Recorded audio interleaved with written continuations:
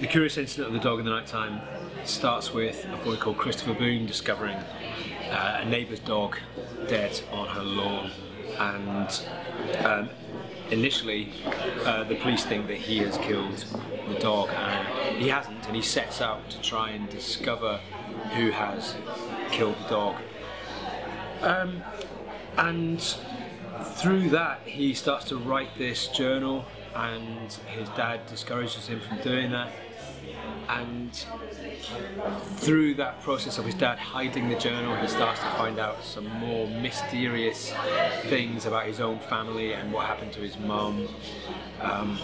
So it starts as a mystery, and then it becomes something much more emotional and turbulent, and Christopher really sets out on this quite terrifying journey from Swindon to London. As movement director, co-choreographer of this show, it's my job really to train the actors up, first of all, to build them up so they're strong enough, confident enough to achieve the choreography.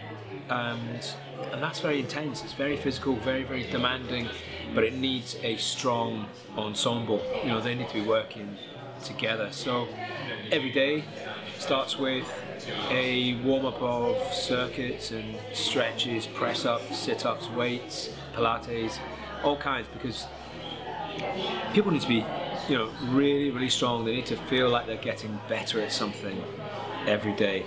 And that choreography, it's very much about the state of Christopher's mind.